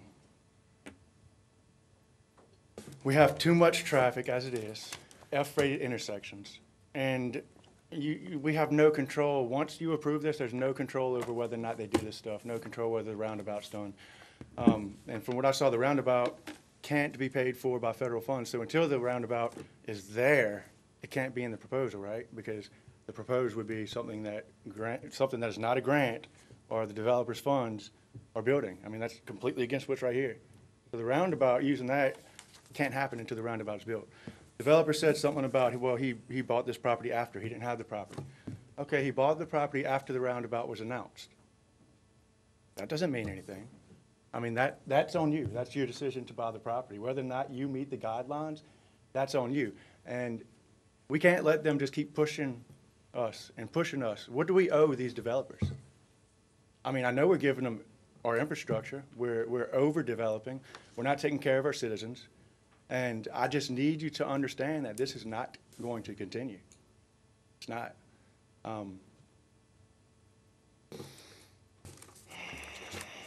But we all know what's going to happen, so let's approve this one. But I do want to speak out against it. Thank you, Mr. Robert. Zaza wins.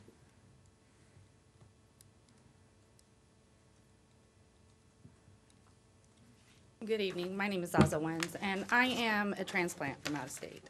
We moved here about 5 years ago because of my husband's job.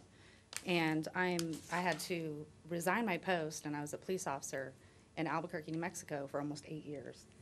My concern, along with everything else that's been stated, is of a possibility of a rise in crime in the neighborhood.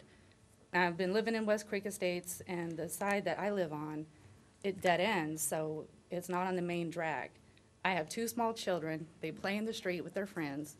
And if it connects there on High Creek, you're going to increase the traffic. And now the children have a higher possibility of being endangered by the cars, because the moms out there were yelling at the cars to slow down as it is. My concern about the crime is that now if we're going to have another ingress-egress on another side, you're going to possibly heighten the ability of people to come through, drive through the neighborhood, and have another way to get out. That's one of the reasons why I moved to a small neighborhood. Sorry, I'm nervous and I'm a little mad. Purposely moving to a small neighborhood where my children could grow up and they could be a little bit safe. And so, I mean, we have had crime on our street. We've had car break-ins. We've had those sorts of things. But we've band together as a neighborhood where we're looking out for each other. You're going to add 105 homes. How are we going to do that? How are we going to be able to suppress people just coming through, being lost, or they're casing, or they're going through and just trying to do things that they're not supposed to do, committing crimes because they're not good people? I know we can't stop that, but if we add this, we're just giving them another opportunity in our small neighborhood. And so I'm definitely very adamantly against this housing development going forward. And I appreciate you listening to me. Thank you. Thank you. That's it. We'll go ahead and close the public hearing on this. Mr. Berthelot, you kind of tried to preempt some of it, but you want to respond to any of that? Well, just with regards to connectivity, you know, that's something that the parish likes to see, okay? And I'm going to interrupt you for a second. Cody, I know this issue has come up before, and I believe the land development code says, it doesn't speak in absolutes. It No, speaks it in just that says where- connectivity is desired, Where possible. and you should consider it, but it's not a mandatory consideration. Am I right about that? I'll find it for you. Y'all want to keep going and I'll. Yeah, Well, it's and I not would, mandatory and right I would now. just say on that connectivity issue, I get both sides of it. Quite frankly, I see the crime rate because my subdivision has 2 entrances, and every Christmas we have groups that come through and test every car door, and they just make a circuit through the neighborhood, test every car door. Anything that's open, they take it. That's every winter. So I wouldn't object at all if somebody moved to not connect it unless the code requires it. I don't think the code does. I think it says we should consider it and it's favored but not required. So that's my take on connectivity on And that. we'd be fine with that, or we'd also consider working with the HOA at West Creek and maybe establishing some security cameras or other kind of security measures, maybe having a joint HOA with the new subdivision. This is going to be a subdivision, like I said, that's going to be probably a little more higher end than West Creek as far as prices, just because of where we are now, 10 years later than West Creek was built. But, you know, we're open to either one. If it's going to alleviate some concerns, then we don't mind if they don't connect. But can I mean, my. Hey, let her Oh, ask I'm a sorry, I question. didn't Yes, see. Go ma'am, ahead. you can ask a question. So when the traffic is built up on Germany Road and you have cars cutting through West Creek and going through lakes of West Creek, hauling tail and kid gets hit, I mean, 'cause that's gonna happen. When there's traffic built up on Germany Road, they're gonna cut through our subdivision. So And vice versa, people could cut through, your subdivision could cut through theirs. It's not a Keep that in short, it would mind. not be a shortcut. It's 1,000 feet between the two entrances. But And it looks like it's at the back off of Germany Road, but I think we all understand those concerns on connectivity. That is a parish, the parish desires it. They don't require it, though. I think that, and that's what we're gonna look at. Go ahead. The other issue from a connectivity standpoint is everybody complains about traffic. One way you alleviate traffic is to not funnel everybody onto the same 3 roads, because you only have 3 roads that go anywhere. So creating a street grid by connecting subdivisions is one way that you alleviate traffic. The other is safety. What if there's a wreck at the entrance of your subdivision, blocking your subdivision entrance so you can't get in or out? Or what if, I don't know if you have a pipe that goes under your, gas pipe or something that goes under your road and it explodes and you can't get in or out. So this gives you a second. People haven't flooded over here in 30 years, and they flooded 2 years ago. You can't say what ifs on that. You just have to kind of plan against it. Yeah. I mean, the best practices requires connectivity because of the safety reason, because of the traffic issue. I mean, if they're willing to do something, if the concern is the safety, to work with y'all on security cameras, I mean, that's great. I would certainly recommend that. I don't know as far as the speed. I mean, look, the sheriff, I'm sure, would be more than happy to put somebody out there writing tickets. I'm sure his budget would appreciate it. So, I mean, I know they did it in my neighborhood when I lived in one and people were speeding, and we did have one way in and one way out, and they were still flying through there. come through fast. Yeah, I mean, so, that you request it, they'll put a deputy there, and they'll hand out tickets all day until it stops. So is there a possibility that we could go forward without connecting? We could possibly make that as a contingency, yes.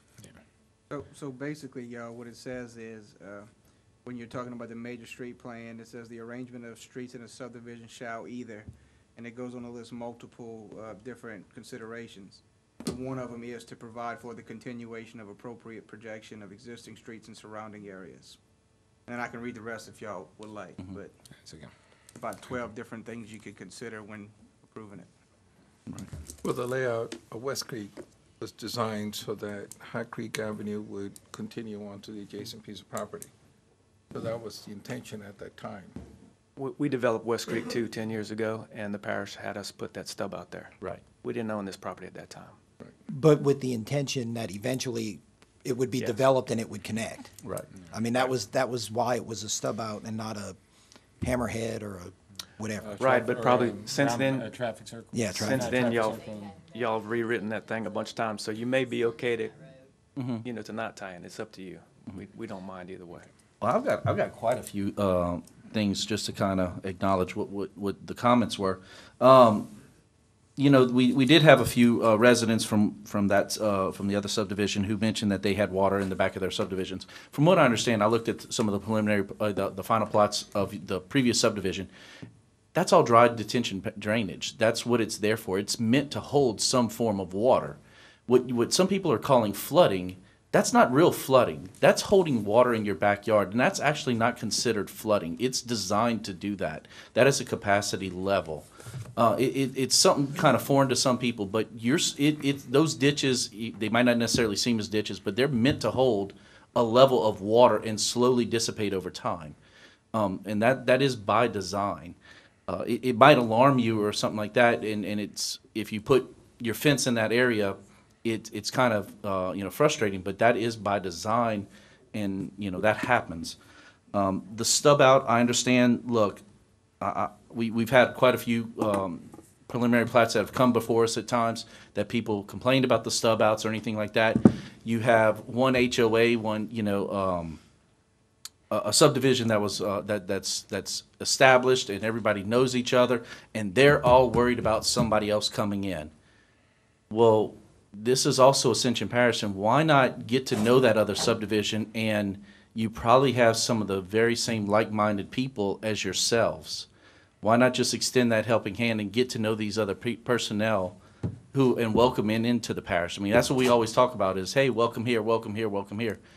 This subdivision, I mean, you're almost assuming that they're going to be like a bunch of miscreants, and that's just not fair. I kind of take offense to people saying stuff like that.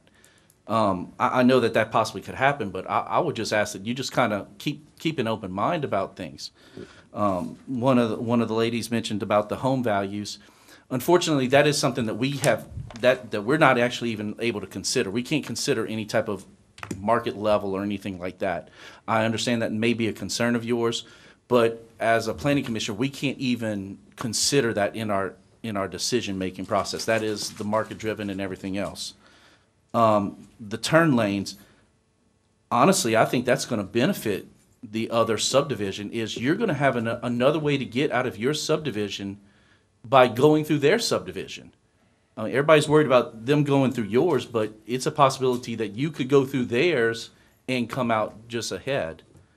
But far and beyond everything else, I want everybody to realize if we were to approve this, we would put the same type of contingencies that infrastructure that they're recommending has to be in place before they could sell the first house.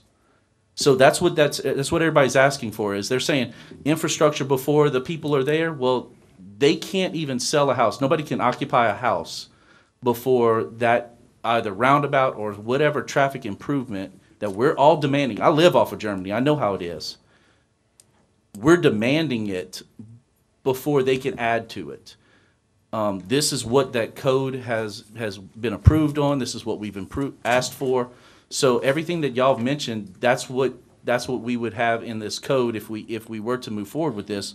We're taking into your considerations, and I just want y'all to realize that's what that new code that we've all approved on has stated.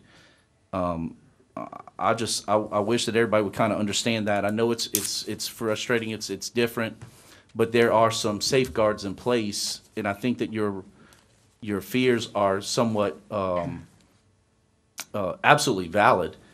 But that's what these roundabouts, we would force that roundabout or force the light to come in before that they could do anything. So they can't add any more houses. They can't, make it worse before it has to get better. Just try to keep that as open-minded on that. Any other comments, questions, and/or a motion? I had a question about the drainage. You said y'all were going to drain between lots 10 and 11, or 10 and 11. You're not. I assume there's not a drainage pipe already there. You're not. There is? I'll have Rudy Okay. explain, but the way I understand it is there's an existing drainage culvert kind of near the property line between these two properties that runs down the length of 10 and 11 underground, but that culvert is getting so much sheet flow right now from the 35 acres that what we're proposing is, first of all, to have it funnel into our new pond and then come out of a pipe straight and pipe it underground. So there would be no sheet flow Okay. in a post-development situation. And the 18-inch pipe is going to reduce the volume or the rate? Yes, yes. I have to look at the numbers exactly, but it's an 18-inch pipe tying into the inlet that a 36-inch pipe leaves, and then, it gets larger as it goes through the system. And you said you're building it, it's going to be able to hold about 17 acres of Acre feet, yeah, volume. Acre feet. So what is that? Is that like a 100-year, 500, like 100-year? How does that translate? We ran it for the 10, 25, and 100-year, and it retains all of those storm events. My other question I had, there's no sewer treatment plant on this. So we've been, this site actually has the sewer treatment plant, and this will go to the last subdivision as well. Oh, I see it now. We are contingency planning to have a sewer treatment site on this, or sewer treatment plant on this site that would also be, from the previous subdivision that was approved, we would force main that as well to this one. Mhm.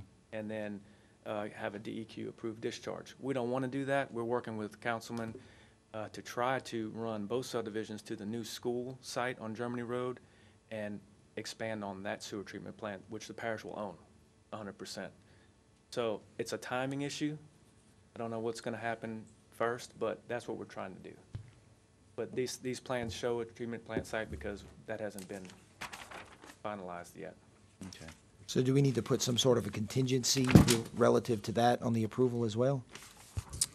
Well, they're obligated to take care of the sewer in both this subdivision and the previous one that was developed. And our initial conversations with the developer indicated that they would like to force main the sewerage from that previous subdivision into the sewer treatment plant that's proposed here. And that is acceptable to the parish because regardless, we're going to own the sewer plant and it will become ours. The customers here and the customers in the other subdivision will become Ascension Parish customers. And so it's preferable for us to maintain one sewer plant instead of two. So, but if we can work out an agreement with the school site, that would be advantageous to the parish as well, and that's in the negotiation process right now. But as you see on this particular map, the STP site, the sewer treatment plant site, is located on this plat. I see it now. So if the thing with the parish, with the school board works out and you wind up tying into their sewer, what's y'all going to do with that space? That treatment plant site would just stays go away. Vacant? We wouldn't carve it out. It would be part of the It's on connecting It's part on a there. green space lot already. Okay. Yeah, it'll become part of Green Space 3. And you do also acknowledge that, again, nothing could be approved, no certificate of occupancies or anything could be given before those improvements to that road meets the new level of service requirements. Yes, we do, but I'd like to get clarity on what improvement. Are we just talking about the roundabout at Germany and Bro? Well, according to your traffic study, it says that you have to either have the roundabout or the signal to improve it up to. Right, but just Germany Bro intersection is what we're talking about. Correct. That's what this traffic, that's what this. Germany and Bro. Germany and Bro. Germany and Bro. Yeah. Yeah. That intersection. And, yeah, we agree with that contingency. That's fine. Any other With that, questions, comments, or a motion? I'll make a motion. I'll make a motion to approve with the following two conditions of approval. Condition number one is that no certificate of occupancy will be issued on this subdivision until such time as the roundabout at the intersection of Broad and Germany be completed, open and fully functional, or that a traffic light be installed and be fully functional and implemented into the parish's traffic intersection light program. Condition number two is that as part of the development of the subdivision, both a left and a right turn lane that meet parish requirements be constructed at the entrance of the subdivision, including the dedication of any right-of-way needed to accommodate both turn lanes. Got a motion? Do I leave a second? Is that a motion by Mr. Dumas, second by Mr. Bishop? All in favor? Aye. Aye. Any in opposition? Hearing none, motion carries. Thank you. All right, item 11C is Belle Savan subdivision major revision. Mr. Chairman? Yes, sir. If I might address, that item has been pulled Oh. at the request of the developer. Okay, good. Makes that easier. Item number 12, number 12 on the agenda, old business, Mel Grave preliminary plat waiver request, quality engineering. Mr. Murphy, I'm assuming you're here for that? You've waited all this time and your audience is leaving. Yes. I'll wait a minute and let them get out, if that's okay with the commission. It's fine. No, just keep going. I didn't have anything in my packet on this one. Do we, are we supposed to have I didn't something? have anything in my packet either. Before you go, Mr. Funia, can you give us like an update what this is? At a previous planning commission meeting, the Melgrave subdivision, which is along Severio Canal, which was previously a campsite subdivision, was approved, and the developer at the time asked for 3 waivers. 2 of the waivers were applicable to the street that was part of that subdivision. And those 2 waivers basically waived the cross-section of the street as well as the elevation of the street. The 3rd waiver that was asked for was for a waiver on Hold on. the... Excuse me, can y'all, I'm sorry, Mr. Berthelot, can y'all meet outside so we can conduct our business? Thank you. The third waiver was asked for by the developer and denied by the planning commission, and that waiver was to waive the requirement to have a jurisdictional determination by the Corps for the wetlands area. This was taken up at our last planning commission meeting? It was, yes. All right, and I think I recused myself from that vote. I ran the meeting only as a ministerial task, so I'm gonna do the same action on this issue. All right. Does that answer your question? No, actually, I was gonna say our vice chairman's not here, so we'd have to. And what I'm gonna do, I'm not voting, I'm just gonna Oh. run the meeting. Okay, yeah. I'm just gonna run this part of this meeting, so. All right, that being said, Mr. Murphy, you can proceed. Well, just wanted to come back in front of you guys tonight. I'm Derek Murphy of Quality Engineering, representing Melgrave subdivision. After we left here last time, we was going through the waivers, and we have submitted to the Corps. As we remember last month, the wetlands determination that we had from a consultant showed no wetlands on this site at all. And normally, according to the code, we're supposed to have a wetlands jurisdiction back from the Corps, which takes probably these days 6-7 months, as you will. And so we have started that process. However, we still have to go through and return to you guys construction plans and a final plat. We already have houses in here and things like that, and what we're asking the commission to do, we are down that path, but we're asking the waiver again and asking you to reconsider that so we can get the final plat going and get these guys with their houses and so forth. We do have some hardship there now. I know how that is, but we're just here tonight. We are going to go through the process. We are going to get the determination back from the Corps. We're just asking tonight to reconsider the waiver for having it for the final plat. As we know, we have to go through here. We do have a determination from the consultant that says there are no wetlands, and we're just asking for the waiver to be reconsidered tonight. Can I ask a question? Or Well, we got a Oh, public hearing. I'm sorry. You have a public hearing, I guess? Or do we have to? I don't think this is set for a public hearing, is it? No, okay. No, it's not.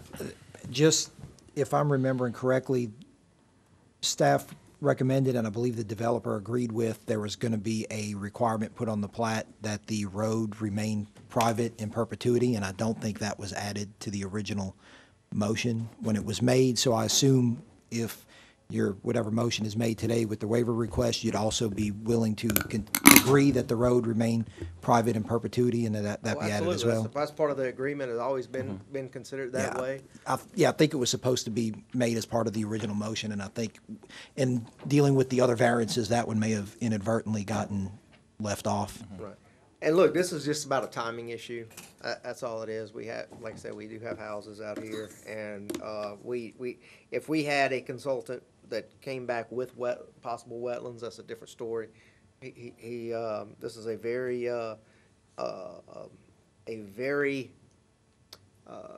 an expert in his field. He claims there is no wetlands. That is his professional opinion, and he has submitted that to the Corps to start that process. And part of the issue too was that they built houses in a subdivision that didn't comply with the original grant given to him by the parish, and built a road that he wasn't supposed to build, and kind of created the hardship himself, right?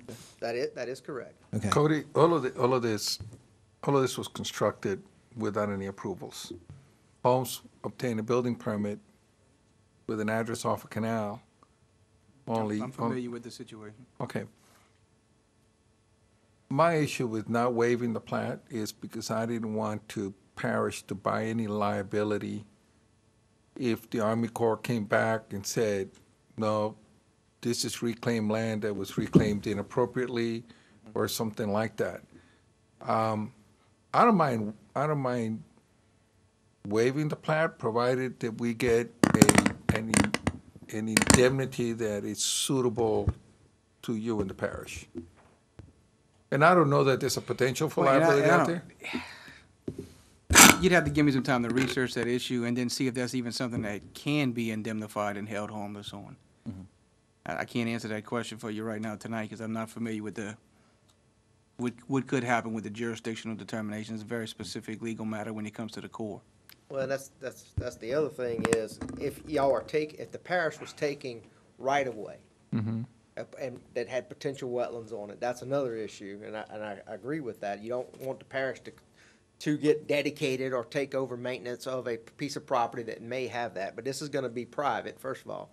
And so in that particular case, it's always gonna remain private. The other thing is, it's not the jurisdiction of the commission or the parish over wetlands, and this provision is put in there, in my opinion, was to make sure that the parish never accepted wetlands or allowed public improvements to be done on wetlands and so forth. But Well, I think my concern would be if for some reason, because there are houses out there, that if the, Corps does come back and say there's wetlands and then we permitted a CO on a house, there could potentially be, well, hey, parish, you let me move in here without knowing everything you needed to know. So I would have some concern.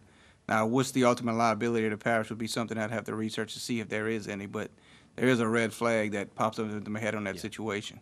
That's probably the reason that we require a JD before we normally give final plat approval. well, the question there is then, does anytime, if you're on a 100 acres or a 1 acre lot, does the building department require a JD for just issuing a building permit as well? So, I mean, it's the same issue. I couldn't get my building permit without a JD. Whatever it's worth.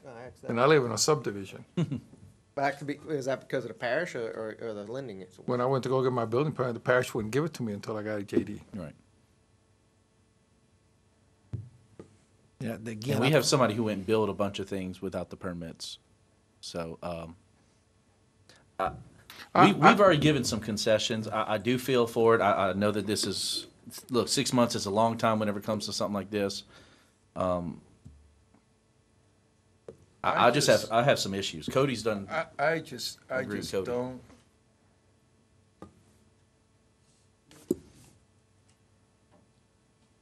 You just want to waiver the preliminary plat or the plat in its entirety? Just the preliminary plat? Well, no, we already had, the preliminary plat was just from the consultant. Right. Next step is the final plat. The final plat requires the Corps JD, and that's what we're asking for the waiver on. No, I think you need to plat those lots like any other subdivision and be done with. And I think that, can I make a motion to deny the request for the waiver with a condition of approval? That's what I was thinking of doing, no, yeah. you can I do mean, that. Can you? I don't see why you couldn't. Well, we did not include a You're not. condition the last go-around that the road remained private. It was always referenced as a private road, but we didn't condition it. as a private road. I don't think that's before y'all tonight to do anything on. I didn't If think we so need to either. clean that up, we can put it on the next agenda and clean it up, but. Right. I that's think not- right yeah, that's now not it's just a before y'all waiver of the tonight. plat. Just a waiver Yeah. of the JD is what they're asking for tonight.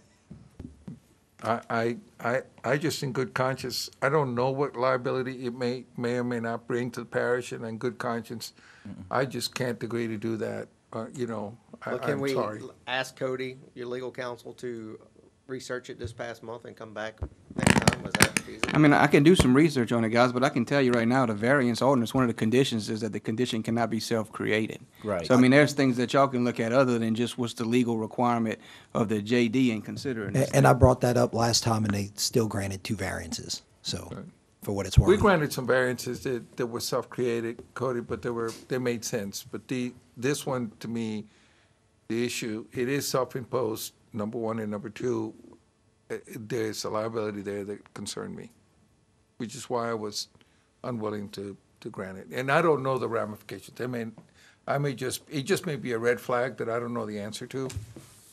So.